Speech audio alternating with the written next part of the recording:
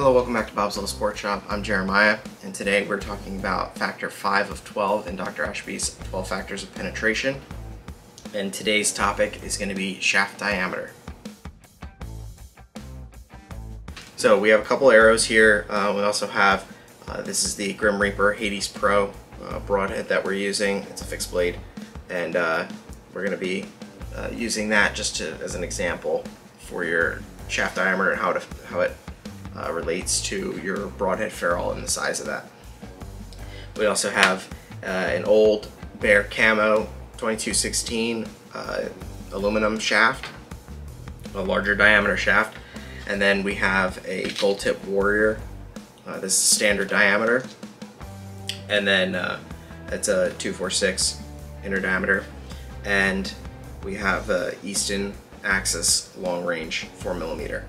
When we're looking at these different shaft diameters, what we need to think about, the primary concern, or the primary focus, at least as it relates to Dr. Ashby's research, is when we install a broadhead onto or into the insert. We put a broadhead here in the insert. Now the collar matches up, but the ferrule larger than the shaft. It's just a little bit larger than the shaft.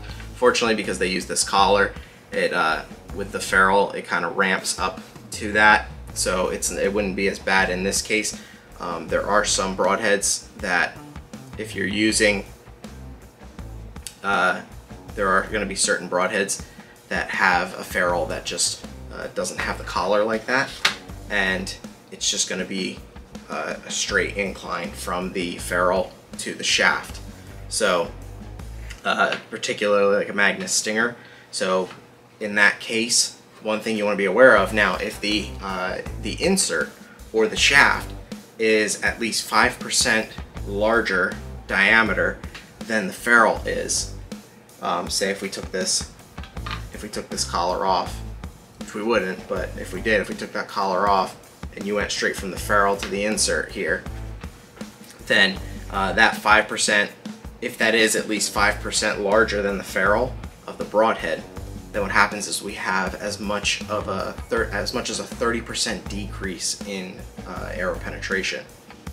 Now, on the flip side of that, if we go standard diameter and the ferrule is 5% larger, now we can see up close here that there's a little bit of a difference where the shaft and the insert are smaller than the ferrule of the broadhead.